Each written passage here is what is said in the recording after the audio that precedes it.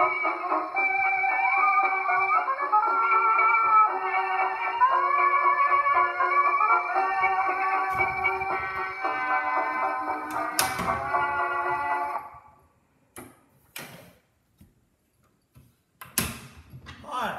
Dyslexic Genius here, Brad Hurt. My phone number is 864-236-1680, or you can email me at dyslexicgeniushurt@gmail.com.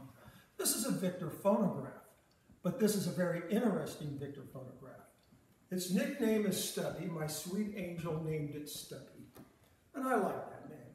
This is a Victor 107. They came with gold-plated hardware.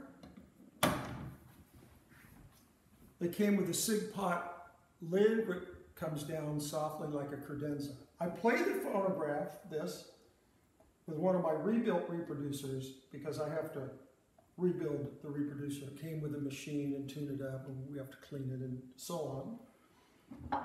Victor advertised these in 1924 as a very high-end machine for $200, the 107. They made roughly 1,000 of these and maybe 13 to 15 in electric version. They started the serial numbering around 500 and ended around 1,500 on those. These are very unique and very scarce phonographs. They have this huge horn opening with this massive horn in it like this. And then they have small doors here, but it has a drawer like a VTLA that pulls out, which is very interesting. They finished them all off, all the way around, even the back side. The back of the machine comes off so that you can get to the sig pots. If you were walking through an antique store and you know a little about phonographs like a Victor-11, you would look at that and say, oh, that's just a Vic-11. But then when you look at the ID tag, you go, oh, very interesting.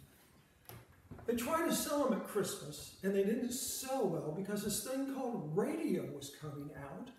And why would you spend $200 on a phonograph and 60 cents to $1 for records from the Victor dealer when I could buy a radio and listen to the same music?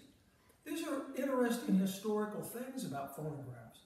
But 15 months later or so, Victor came out with the orthophonics, which we both dearly love, my angel and I. You know, and this is a lot of fun, and that's my tip for the day.